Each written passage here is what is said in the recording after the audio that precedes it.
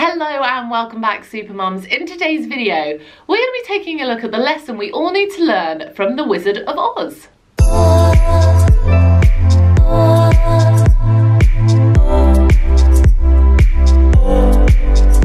As always, please make sure you are liking, sharing and subscribing so we can reach more mums and help them enjoy their motherhood. So this was an idea presented to me at an event I attended last November called the Youpreneurs Summit, where they told the story of the Wizard of Oz. Now we all know this whole thing, like Dorothy falls out of the sky and she has to follow the yellow brick road to the Emerald City. The Emerald City is her end goal. But the thing is, every time she strays off her path to her end goal, things go wrong. And this is so much like life. When we stray away from our true selves and our true purpose. I don't mean like necessarily like the purpose, like it doesn't need to be some sort of mega crazy purpose, my purpose in life, but like things that ring true to you, things go wrong. It's just what happens. I mean, she got like attacked by monkeys and things like that all went a bit bizarrely wrong, and you're probably not going to get attacked by monkeys, but things do go wrong when we stray from this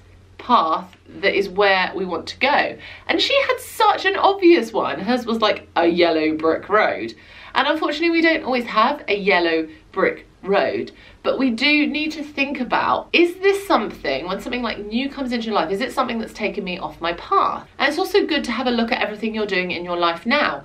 Are all of these things that are on my yellow brick road? Now, your yellow brick road is also a journey, and it's good to enjoy that journey, but again, you still need to stay true to you, true to your values and your goals and what matters to you, and stay on this path. I think the more time you spend on your path and on your yellow brick road, the more obvious it becomes.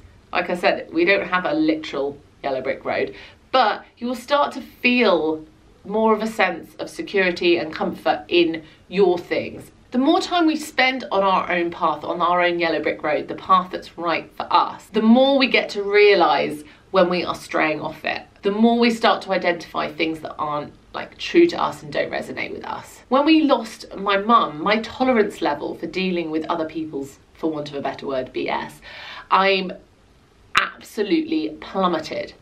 It's come back up slightly. I'm a little bit more tolerant, but on average, I'm certainly a lot less tolerant than I used to be when it comes to like other people's dramas, other people's negativity, other people's priorities creeping into my life.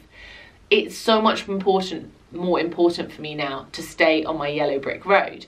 But I wish people could understand this concept and this idea without going through some massive trauma.